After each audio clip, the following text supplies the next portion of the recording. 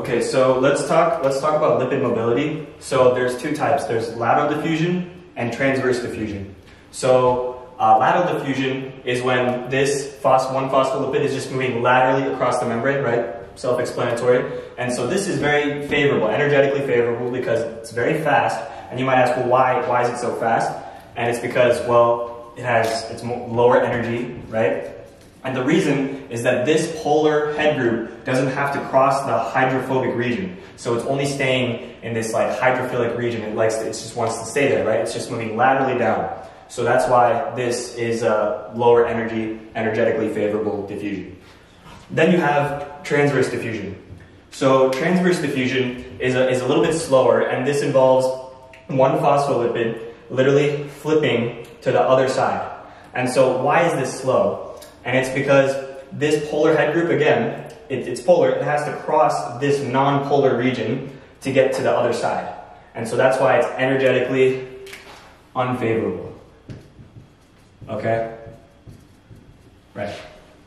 So those are the two types of diffusion.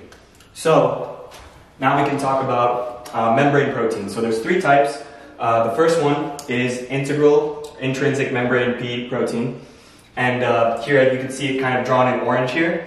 So these portions right here, they can either span the entire membrane, right? Or they can just span like a tiny portion of it. So it doesn't have to be the whole thing, it can be like maybe half or something like that. So what are these regions going to be? These two regions right here, do you think they're going to be hydrophilic or hydrophobic? So they're going to be hydrophilic, right? Because this is the outside of the cell, this is the inside of the cell. And then this region right here is going to be hydrophobic or hydrophilic? Well, it's going to be hydrophobic, right? Right, H-phobic, yeah. Because this is like the, where all the fatty acids are that are hydrophobic. So that's all integral intrinsic membrane proteins are. And then you have peripheral extrinsic membrane proteins.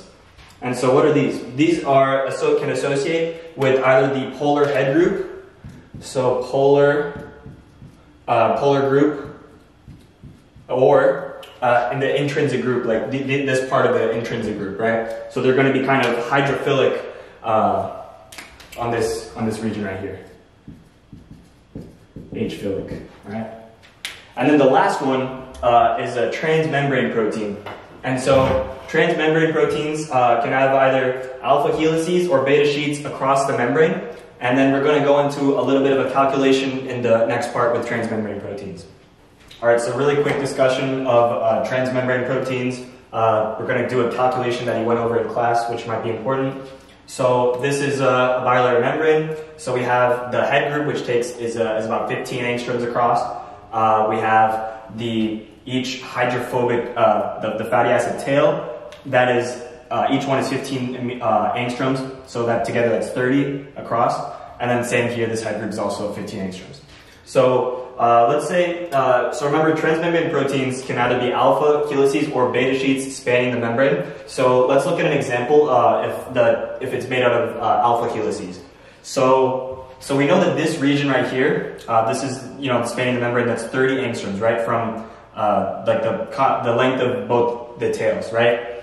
So we can do a quick calculation to find out how many amino acids can go across, right? So we know that one turn rises 5.4 angstroms, okay? So we can do 30 angstroms times one turn per 5.4 angstroms gives you, it is 5.56 turns. So 5.56, like 5556 turns across the membrane, okay? And so then we also previously learned that there are 3.6 residues per turn. So 5.556 turns. And there's 3.6 residues per turn. And so then you can find the number of residues that are going across the membrane, right? With some stoichiometry. So that comes out to about 20.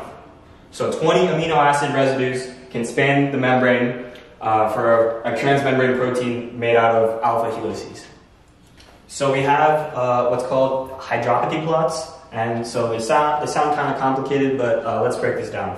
So basically, I don't know if you can read this, but this says the purpose of a hydropathy plot is to predict whether the portion of the protein can be a membrane spanning sequence or not. Okay, that's all it tells us. And it can accomplish this by using what's called sliding windows, right? And so for an for the portion of a protein to be able to go across the membrane, that means all the residues have to be hydrophobic. They have to be non-polar, right? So we can use this sliding window to kind of tell us if, we're going to have a section, a chunk of amino acids that are going to be non-polar, right? They're going to be hydrophobic. So the sliding window is the average hydropathy value over a set window of amino acid residues. So let's say, for example, in class it was 7 amino acids, right? So let's do a quick example how we would go about finding the hydropathy value for some amino acids in a sequence. So let's say we have to find the hydropathy value for the first amino acid in a sequence, and let's say the sliding window is 7 amino acids. Okay, so what's the first step? The first step is you consider the hydrophobicity of the first 7 amino acids, right? So you start with 1 because you're trying to find the hydropathy value for this first one, and then the sliding window is 7 amino acids. So you go from 1 to 7, you look at those 7 hydrophobicity values, you average them, and that gives you the hydropathy value for the first amino acid. Okay? So far so good. Then we can consider the hydrophobicity of the second through 8th amino acid. So if we're trying to find the hydropathy value for the second amino acid in the sequence, then we shift this sliding window up 1, right? So then it's still 7 amino acids, so now it's going from 2 to 8. So you're finding the hydrophobicity values for amino acids 2 through 8, you're averaging them, and then that's giving you the hydropathy value for the second amino acid, okay? So you get the idea now that we're finding hydropathy values for each amino acid by shifting the sliding window further and further down, and we're getting values for the first one, the second one, third one, so on, until we can create a plot. So this beautiful plot right here that's the hydropathy plot. So this y-axis, the y-axis is free energy, that's kilojoules per mole. In class, that was the example. And this is 0, the top is plus 200, minus 200. The x-axis is the first amino acid in the 20 residue segments. So you can see here that you have this plot right here, and then you have this value, which was in class, it was 85 kilojoules per mole. And then you have this region that's above that, and so this is going to be hydrophobic. And so this is telling us that you have a large chunk of amino acids that are right next to each other, and all of them are hydrophobic, which means that it's most likely going across the membrane. It's most likely the transmembrane portion of the protein. So that's what this part above that graph is telling you.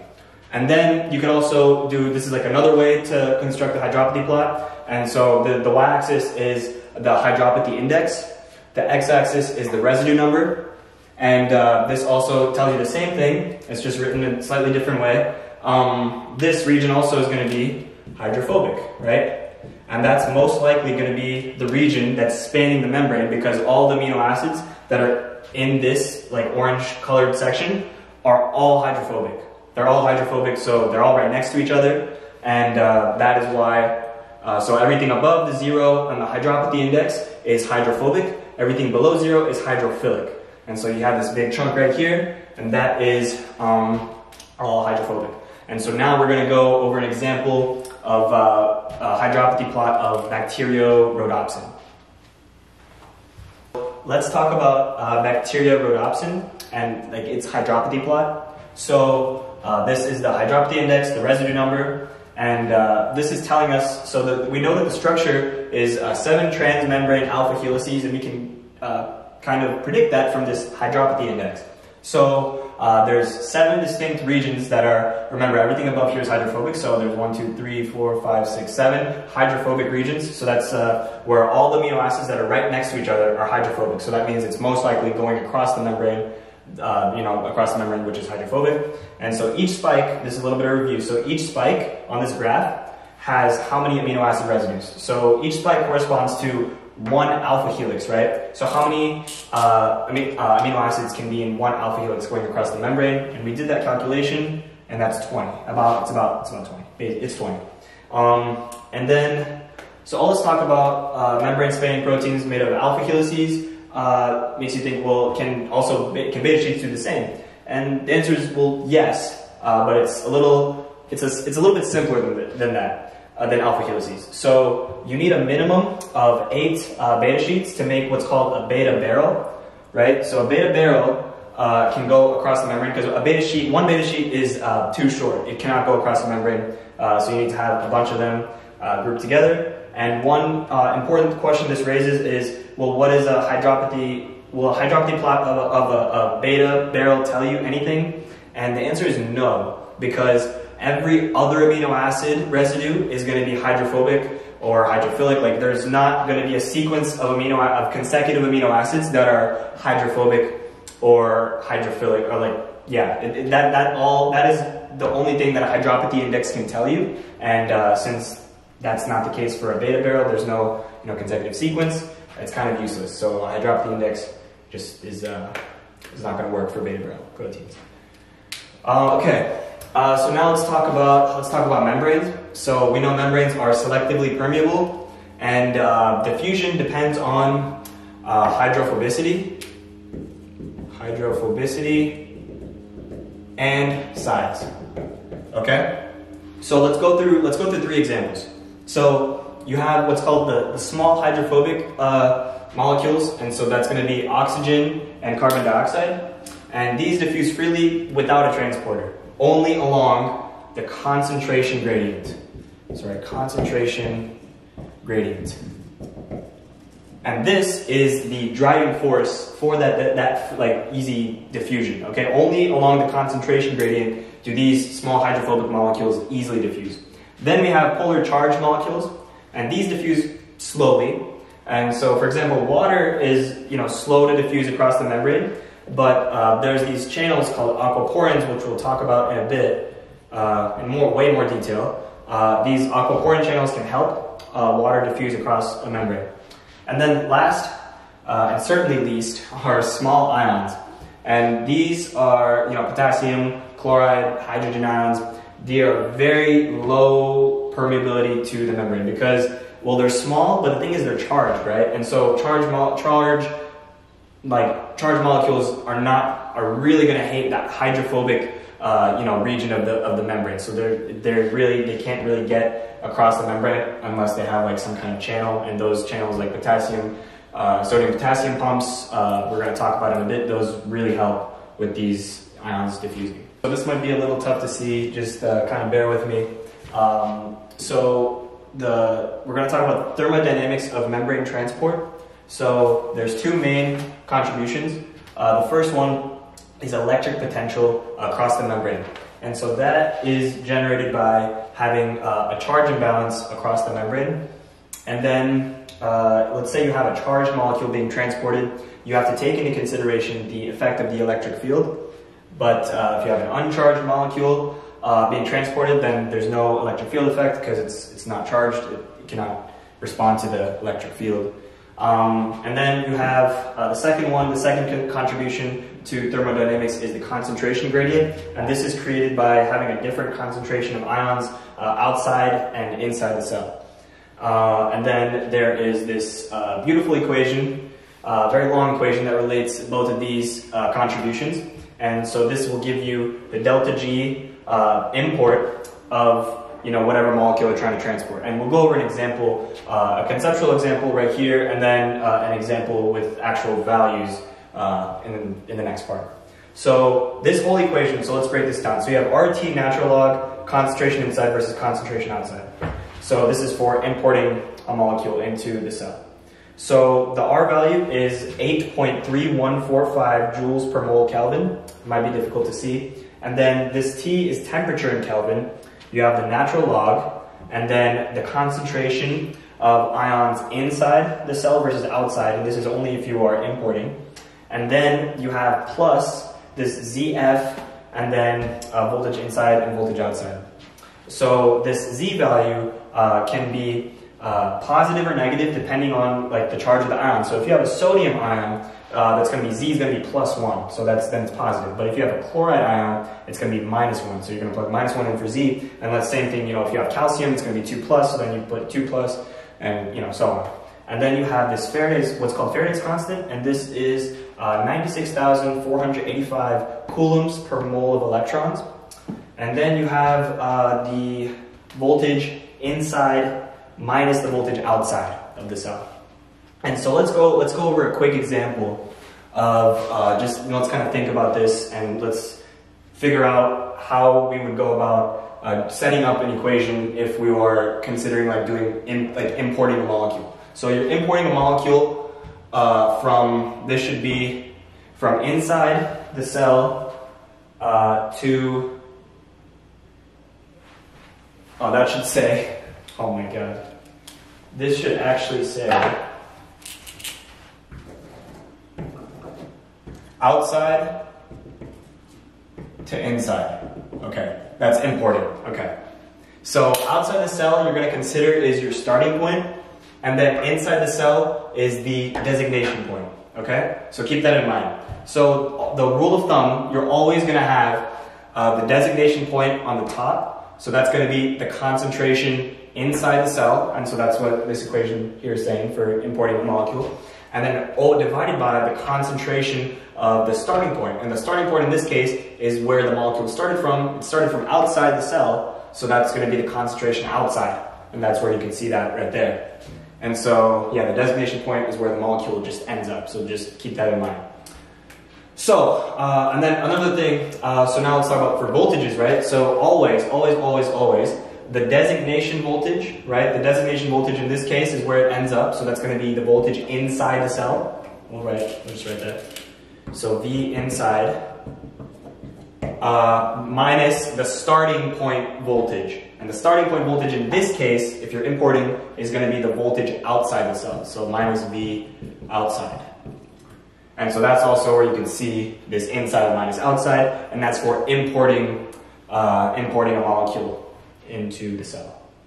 So let's go over an example now with the actual numerical values using this equation. Again, might be kind of hard to see, so I'll read these values out. So we're going to just do a calculation with this, you know, this big ass equation right here of importing. So this says calculate delta G importing sodium into a cell. So we're going from sodium outside the cells, imported into the cell. So it gives you the concentration of sodium outside the cell, it's 150 millimolar. Concentration of sodium inside is 10 millimolar. It gives you the temperatures, 20 degrees Celsius. The membrane potential is negative 50 millivolts, and that's inside the cell is negative, okay? So, so you start with the equation right here, so just rewrote it. Delta G importing, so you know we're importing from outside to inside, so this equation will work. So we have the value R, so that's going to be 8.3145 joules per mole Kelvin, right? Times T, so keep in mind T has to be in Kelvin, right? So you add Celsius plus 273, and you get 293 Kelvin. So we'll put 293 K. And then you have the concentration inside the cell of sodium versus concentration outside. And so this, since we're importing, so this equation will work. So inside the cell, the sodium is 10 millimolar, so that is going to be 0.01 molar. So we can write that as natural log of 0.01 molar. And then the concentration of sodium outside the cell we were told 150 millimolar, so that's going to be 0.15 molar. 0.15 molar plus Z. So remember, Z is the charge, so sodium is +1, so Z is just going to be +1. So we'll just write +1 times F, which is, we know, is 96,485 coulombs per mole of electrons.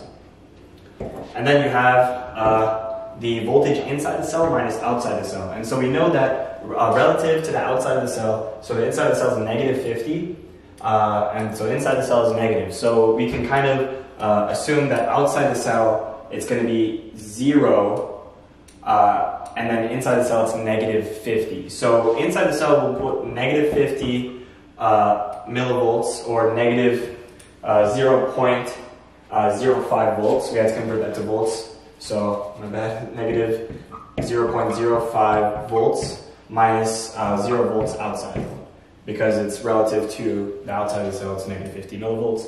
And then you just, you have every value plugged in, so you can just calculate it, and just keep in mind the units. So the units are kind of important. So you end up getting an answer that is in joules per mole, and that's going to be, you get around, after plugging this in, negative 11,421 joules per mole.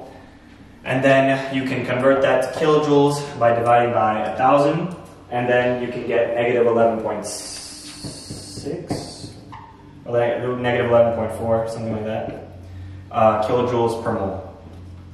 And that is how you can find the delta G of sodium, of importing sodium into a cell, with this big ass equation. Okay. Okay, so modes of membrane transport. So we have two different classifications. So we'll start with simple diffusion. And so this is small, hydrophobic, uncharged molecules. So we already talked about that was oxygen, carbon dioxide. And then there's not really any help that is needed. It just goes down the concentration gradient. That's the driving force. And then you have what's called facilitated transport. So facilitated transport, you do need the help of a channel or a carrier. So we'll write channel or a carrier, okay? So that's, you do need, that's what's facilitating the transport, easy way to remember that. And then there's two types of facilitated transport. So there's passive transport and active transport. So passive transport is just moving down the concentration gradient through a pore, channel, or transporter. And so that's like kind of, sodium and potassium. They, can't do simple diffusion because they're small, but they're charged, right? They can't, just simply diffuse. So then they use the help of, sodium, potassium pumps or channels, and those can, passively diffuse down their concentration gradients. And then there's active transport, so that's going against the concentration gradient. So anytime I write here, it's gradient, and then in the brackets, it's concentration gradient. Just the easier way that I write it. So you're going against the concentration gradient with the help of an active carrier, and this uses energy. So yeah, it costs energy, and yeah. So then let's look at a free energy diagram of simple versus facilitated transport. So simple diffusion versus facilitated transport. So we have delta G on this axis right here, and then we just have the molecule starting off on the outside, and this is kind of the membrane here, these two lines dividing and then going into the inside of the cell. So if we look at this this brown line right here, this top line, that's showing simple diffusion without a transporter. So this has a very high delta, that has a very high activation energy, okay? And so now let's compare that to in orange right here. This is the facilitated transport, and this is using, a molecule is using a transporter to get across the membrane. And so you have a much less delta G, you have much less activation energy to get across this membrane. And so that's what a facilitated transporter can do for you. And so now let's really quickly just go over some transporter classes. This is some very simple terminology. So transporters can be classified by ligand. Where is the orange marker? Ligand and directionality.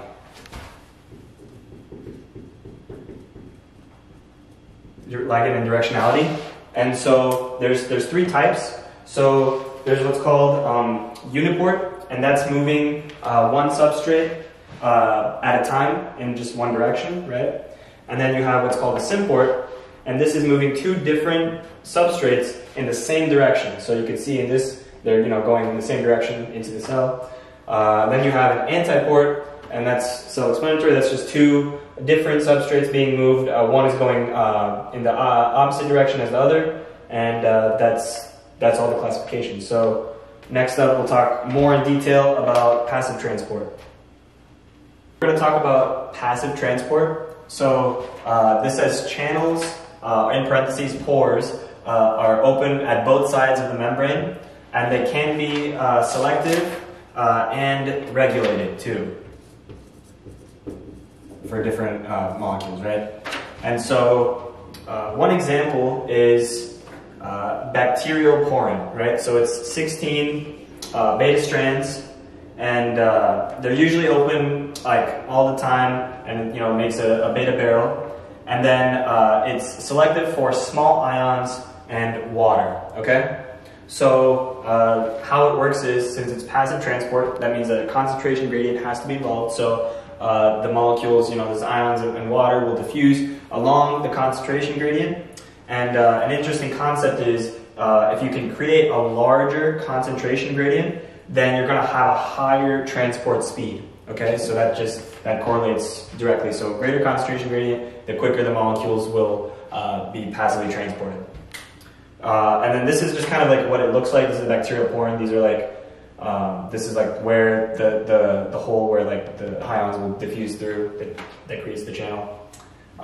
So yeah, so now let's talk about aquaporin selectivity. This is probably my favorite one because this is basically just a catfish. That's all this molecule is. So you'll understand why in a second. So this is highly selective for water. Okay, so that means no potassium, not even hydrogen ions, like very tiny hydrogen ions, cannot go through this aquaporin. It's just water. Okay, and this is because of these amino acids. So it's made of 6 transmembrane alpha helices. And so an interesting question that Professor Wu posed in class was, what does the hydropathy plot look like for aquaporin? And so without drawing that out, it just takes too much time. It would be, you would see 6 spikes because that means that there has to be 6 hydrophobic like sequences of amino acids, like, right? So that because it's going through the membrane 6 times, right? 6 transmembrane alpha helices.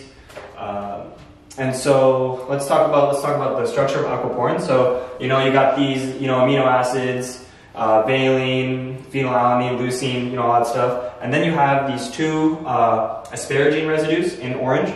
And so think of these as you're looking at aquaporin from the top. So these asparagine residues are closer to the top. Like one of them is closer to the top than the other one, we'll say. So we'll say maybe this one is closer. And so let's see what's happening here on a molecular level. So this is asparagine in orange, right? And so what's happening is, so remember, it's selective for water. So it's actually going to, this side chain right here, this NH2, it kind of resembles water, right? It looks like, there's NH, NH, and then here water is O, and then there's H and H, right? So this is going to hydrogen bond with water, and so water is in this hydrogen bonding network that are constantly reforming hydrogen bonds with other neighboring water molecules, and so this water is going to form hydrogen bonds with this side chain, thinking that, oh, this is just like another water in that hydrogen bonding network, another water molecule.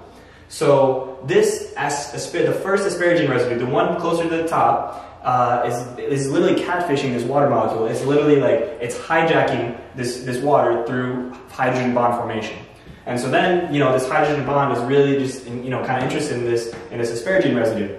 And so then what happens is, there's another asparagine residue, slightly below the top one, right? And so then this asparagine residue is going to also kind of hydrogen bond to that same water molecule. Like the water molecule thinks like, oh, your friend is kind of cute too, right? So the water molecule is going to bind to the second asparagine residue. It's going to hydrogen bond. And then before you know it, it's going to be deeper into the channel, right? And so now this is where there's a slight problem, or I guess it's a good thing. So it finds itself deeper into the channel, and deeper into the channel, you have a hydrophobic region. So these are all hydrophobic amino acids, phenylalanine, leucine, valine. These are all, hydrophobic, right? Hydrophobic amino acids. So it's gonna be here. It cannot go back. Okay, it can't go back. It's in way too deep. Before it realizes that it's been catfished by the 2 asparagine residues, it's too late for it to go back. So what it does is it'll just shoot through the channel very quickly because it just does not like water. It's very hydrophilic. Well, then water wants to be with water. It doesn't want to be in this non-polar hydrophobic region, right? And so it's just going to shoot through the channel very quickly to get to the other side of the membrane. And so that's why aquaporin is very, very selective for water. So we're going to talk about bacterium potassium channel. And so this is hard to see. There's like that spot again. So this says it's a type of passive transporter, and then it's over 10,000 times more selective for potassium than sodium. Okay, and so this is pretty important. So this it's highly selective for potassium, and there's this potassium ion right here, and then it's surrounded by the structure of this channel. And at the ends of these points that are pointing towards the potassium ion are oxygens from the amide group. So these point towards potassium. Oxygen is partially negative in that carbonyl form, right? So it wants to be closer to this potassium ion. And so that's why it'll orient itself towards the potassium, and it creates a really snug fit. Like just potassium is just the perfect size, then it's just super tight fit. It's very happy. So here's a question to think about. So why is sodium not a tight fit? And the answer is that sodium is smaller than potassium. And so think about this, right? So it's smaller than potassium. So if you have a sodium ion right here, it's not going to be as snug of a fit. It's going to be like maybe like this size or something, right? And so then it's not going to have a very tight fit, and will not be very selective for sodium. So that's why it just loves potassium. It's just the perfect fit for potassium. Okay, so now let's talk about some terminology here. So carriers versus channels. Channels are always open, and they're only limited by the concentration gradient. Okay? They're only limited by the concentration gradient.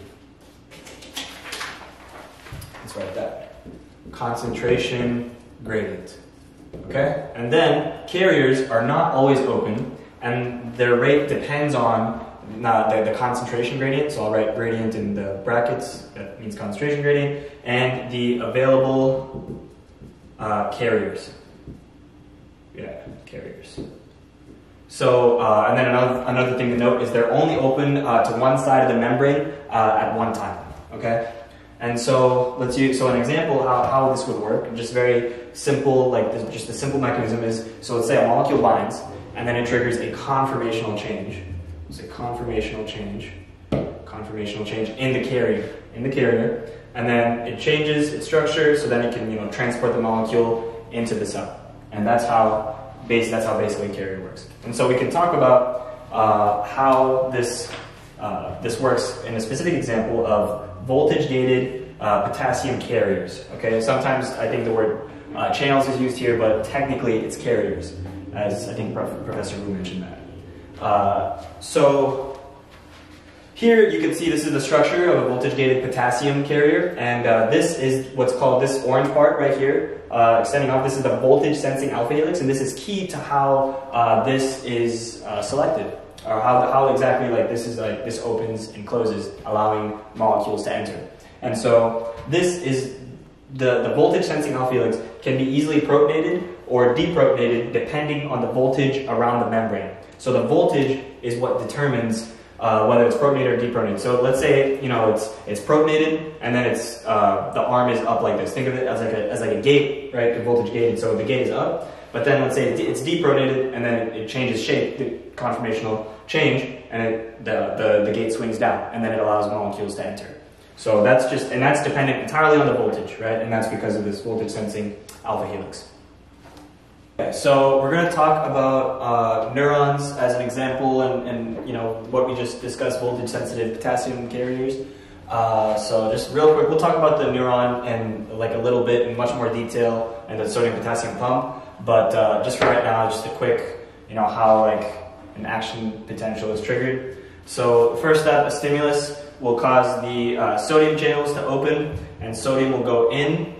and sodium enters, which depolarizes the neuron, and this also opens voltage-sensitive potassium carriers. Okay, so it's negative 70 millivolts. Now it's positive 50 millivolts. And then potassium now will rush out because these voltage-sensitive potassium carriers are open, and so this will repolarize the membrane potential. And yeah, potassium rushes out, and the membrane potential is back to what it was, negative 70 millivolts. That's a very quick overview, very general. And so now we can talk about active transporters and some more terminology with this. So active transporters, the main goal of active transporters, they're responsible for restoring the concentration gradient. Okay, and that's very important for a lot of biological functions in your body. So the first type is primary active transporter, and this is directly using energy. So that's just directly using ATP or light or some kind of redox reaction to get energy to transport whatever it needs to transport. And then there's the secondary active transport, and this is not directly using energy, and it uses an existing concentration gradient to in order to transport whatever it is that needs to get across the membrane. And so an example of this would be, let's say, lactose, so lactose transporter. So this uptakes lactose, this brings lactose into the cell against the concentration gradient of lactose by coupling it with a favorable hydrogen ion concentration gradient. Okay, so what exactly does that mean? So let's say outside the cell, this is, you have your membrane here, and you have this lactose transporter, this big transporter protein right there. So outside the cell, you have a low, let's say you have low lactose concentration. You want to bring lactose into the cell against its gradient. So how can you do that? Well, let's say outside the cell, you have a high hydrogen ion concentration. So you can, hydrogen ions will be transported across its concentration gradient, and so then you can literally just couple that transport with lactose, and so then this lactose transport is coupled with the favorable hydrogen ion transport, and then you can bring lactose into the cell. Okay, so now we're going to talk about sodium potassium pump, or you could see it called sodium potassium ATPase. It is a primary active transporter. That's what this says up here. I don't know if you can see this on camera. And then it uses 1 ATP to export 3 sodium ions and import 2 potassium ions into the cell. So let's just go through this mechanism. Let's just start with the first step. So 3 sodium ions are going to bind to this ATPase. So that's the first step, pretty simple. So now you have these 3 sodium ions bound to in the ATPase, and then ATP is going to bind. Okay, so now ATP is coming into the picture right here, and then you have ATP kind of on the inside of the cell. This is the outside of the cell. This is the inside, and you have still your 3 sodium ions. And then the next step is going to be the phosphate from ATP, right? Because ATP adenosine triphosphate. There's 3 phosphate groups. So one of the phosphates is going to attach to an aspartate side chain, and you're going to be left with the ADP, right? So that's ATP minus phosphate. You're left with ADP. ADP is going to leave. It's gone forever, and you're left with the phosphate attached to the ATPase on the inside. And the 3 sodium still gone. They're chilling. Nothing's happening. So then the next step is going to be a conformational change after this phosphate group binds, and that's going to expose these sodium binding sites to the outside of the cell. So it's going to change the conformation of the primary active transporter, ATPase, and 3 sodium are going to leave. So that's what's happening in this step. So you still have this phosphate group attached. That triggers the conformational change. 3 sodium ions are going to leave. Okay. So now it's this ATPase is kind of open, and so there's a high concentration of potassium outside. Let's say outside the cell, right? Let's say, or technically not, but let's just say for the sake of this, you're trying to restore the membrane potential, so there's some potassium outside the cell that exists outside the cell. So you want to get 2 potassium into the cell, and so 2 potassium ions are going to bind to the ATPase. The phosphate group is still there. And then the 6th step is remember the phosphate group that's attached to the aspartate side chain, it's going to be hydrolyzed, and this phosphate group is going to be released. Okay, and so whenever we're dealing with phosphate groups, it's going to trigger a conformational change. So like attaching this phosphate group here caused a conformational change for the sodium ions to leave. And so now we're going to hydrolyze this phosphate group. It's going to leave, and so when this phosphate group is when it leaves, it's going to trigger another conformational change, and it's going to expose the potassium. These are two potassium ions right here. It's going to expose these binding sites, to the inside of the cell, because of the conformational change, and the potassium ions are just going to leave and go into the cell. And so that's it. That's the whole pathway. And one very important thing, just like a big picture kind of question, is, well, what is the goal? What is the goal of this sodium potassium bond? Why is it so important?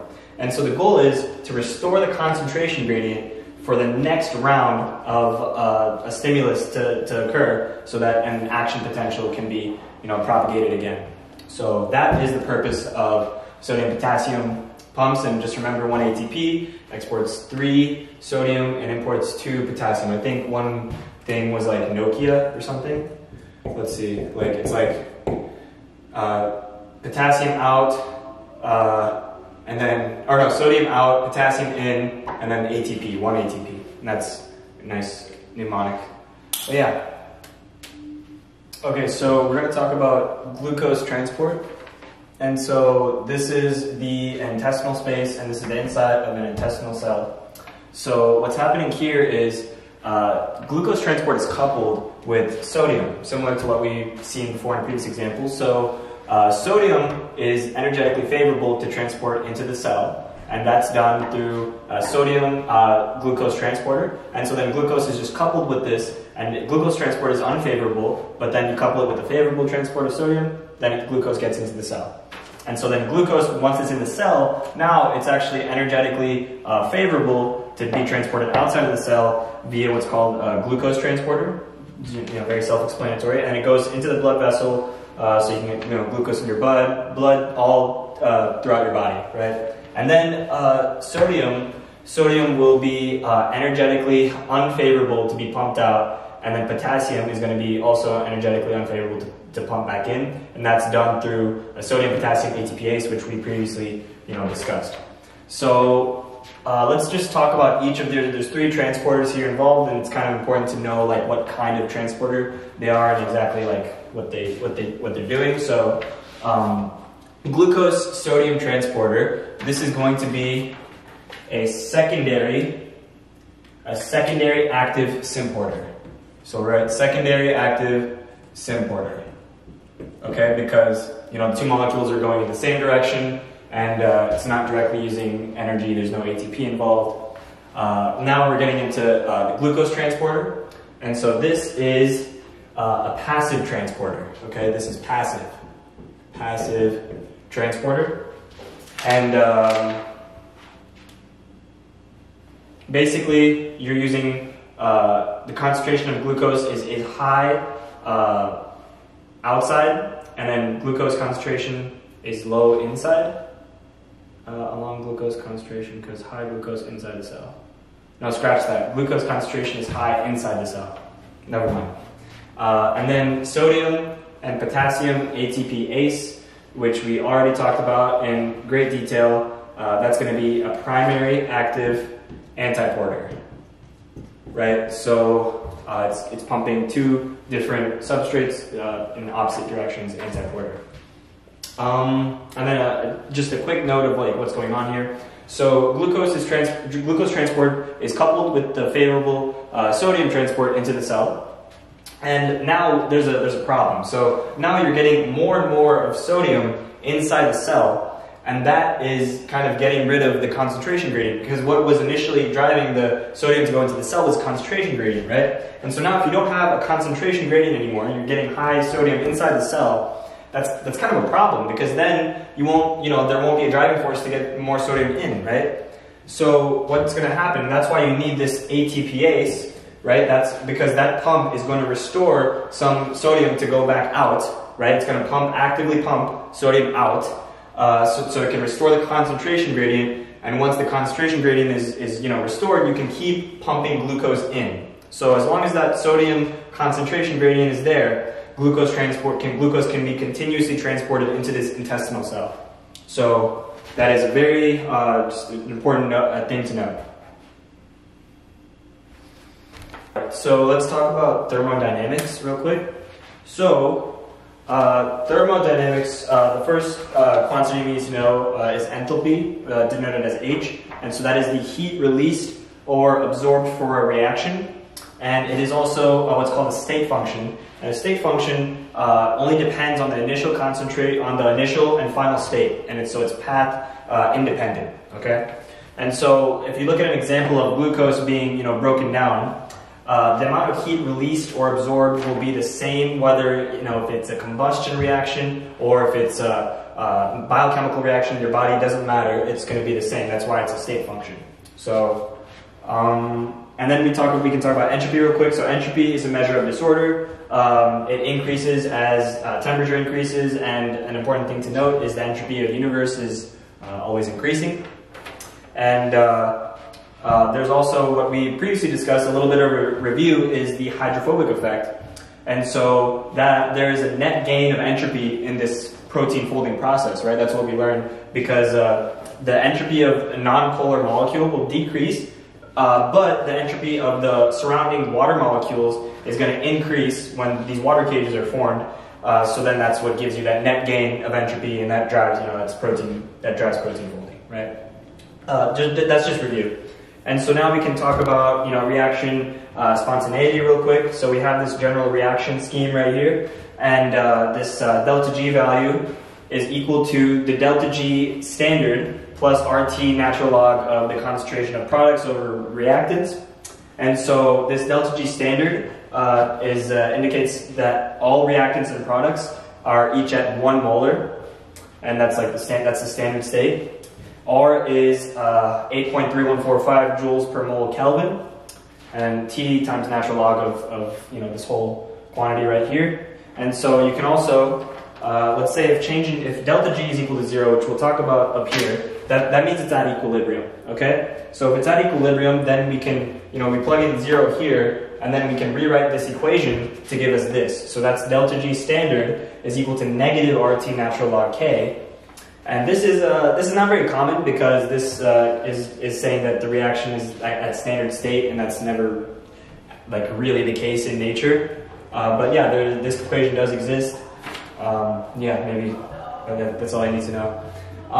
And then so now we can talk about probably the most important equation, and I would say my favorite equation, because I think it's the easiest to understand.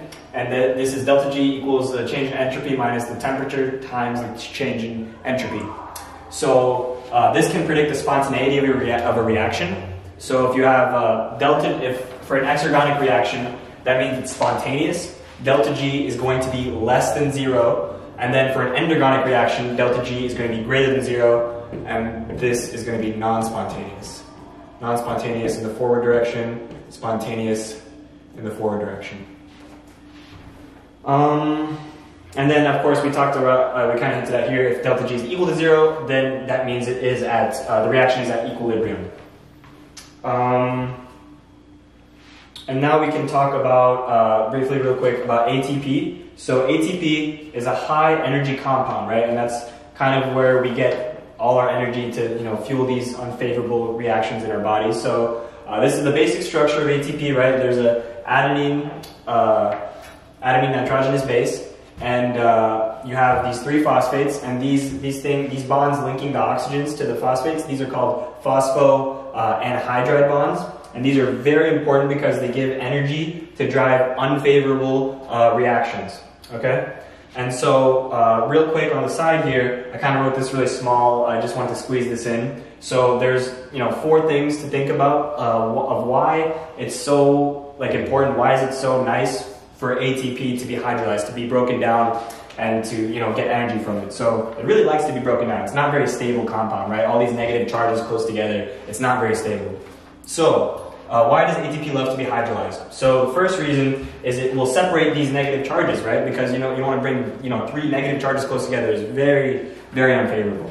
So the second reason would be the products have more resonance, right? Once you break apart these phosphate groups, they're able to have more resonance stabilization, and so it kind of favors, you know, breaking apart. And then the third is an increase in entropy, because, you know, if you go from one product to two products, that's, you know, you got more molecules on the product side, that's an increase in entropy, right? Number of molecules, increase entropy. And then the fourth reason is that the products are better solvated, so this also increases entropy. And these four reasons are why ATP loves to be hydrolyzed, loves to be broken down. It's very unstable, and, you know, it just gives us so much energy that we can use to, you know, fuel all of all the reactions in our body that don't normally occur. Yeah. Okay, so bear with me. I know some spots are hard to see, but I'll kind of verbally like explain those parts, or everything that's written here.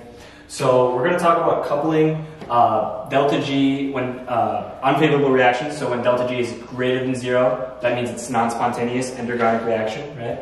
So let's look at this reaction coordinate here. We got free energy delta G labeled on the y-axis. You have the reaction coordinate labeled on the x-axis.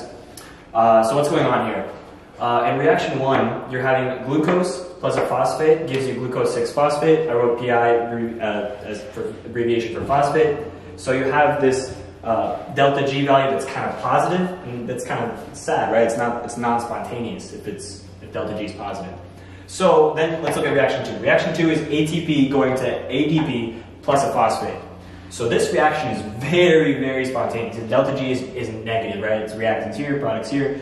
It's a very, you know, favorable reaction. It proceeds spontaneously in the forward direction. And now let's think what happens is if we combine reactions 1 and 2, we can link this non-spontaneous with this highly spontaneous reaction, and then we can get a spontaneous reaction, right? So that's glucose plus ATP gives you glucose 6-phosphate plus ADP. And this reaction is net negative. It's delta G is negative, and we'll go over the calculation for that. And it's going to be spontaneous now, right? So now we can get a spontaneous. This previously non-spontaneous reaction can now become spontaneous. And so over here, what's written here is so delta G3 equals delta G1. So that's for the first reaction, plus delta G2, which is the second reaction. And so just thinking about it numerically, so if let's say you have a small positive number for delta G1, right? That's because it's greater than 0. And then you have a really, really negative number for delta G2. That's the, you know, highly favorable ATP hydrolysis. You're going to have a net negative net negative number. So a small positive number plus a really negative number is going to give you a net negative number. And then that means that the delta G3 for, you know, this reaction 3 right here is going to be spontaneous, right? And so you can look at that numerically with actual values. So if you look at the delta G standard state values for each of the reactions, reaction 1 is plus 13.8 kilojoules per mole. Reaction 2 is negative 30.5, so it's much like greater in like the magnitude is greater, but it's negative, and so then that gives you a net negative 16.7 kilojoules per mole, and so that is now a spontaneous reaction, and that is how you couple delta G when reactions where delta G is greater than 0.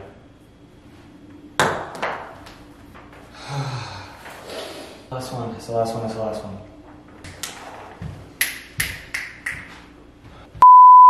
So now let's do an overview of metabolism, okay? So anabolism is the building up process. So this is making large macromolecules from, you know, smaller building blocks. And catabolism is the opposite. That's the breaking down part. So that's starting with large macromolecules and breaking them in to small building blocks. So now we have glycolysis, okay? So glycolysis is basically starting with glucose, and you make 2 pyruvate, so that's 2 3-carbon molecules. And there's about 10 steps to this. And then there's the opposite, and that's gluconeogenesis, and that is 2 pyruvate going to glucose. Okay, so 2 3-carbon molecules going to 1 6-carbon molecule, that's glucose. So, something interesting that Professor Wu talked about in class is, so let's say you have a sufficient amount of glucose in your blood. So then, you know, glycolysis is going to be preferred because you have the reactant glucose in your blood. You can easily, you know, convert it to 2-pyruvate and do the glycolysis pathway, right? But let's say you are starving, okay, and you've used up all the glycogen stored in your liver, and that supply could last like 24 hours, apparently, less than 24 hours, right? So the liver is actually goes backwards in order to make glucose. And so then that's when you start with pyruvate to make glucose, and then it transports this glucose into the blood so that it can get to your brain, because your brain has to, you know, always be functioning. It can, fuck, shoot, god damn it, I'm not drunk, I'm just tired. Yeah. So yeah, that is why, you know, sometimes you do need to do gluconeogenesis if you're starving, and this can keep you alive up to 7 days without food. I think it's actually maybe 3 weeks without food. I don't know, I don't give a shit. Okay, then you have the citric acid cycle, and this is going from pyruvates making carbon dioxide, and the energy during this process is still stored in NADH and QH2, and these are electron carriers. And these are important for the next step, which is ETC, that's the electron transport chain. And electrons are transferred from the electron carriers until oxygen, O2, because that's the final electron acceptor in the ETC, until oxygen receives these electrons. This generates a proton gradient, and this proton gradient is used to make ATP. And that is why biochemistry is amazing, and I'm done.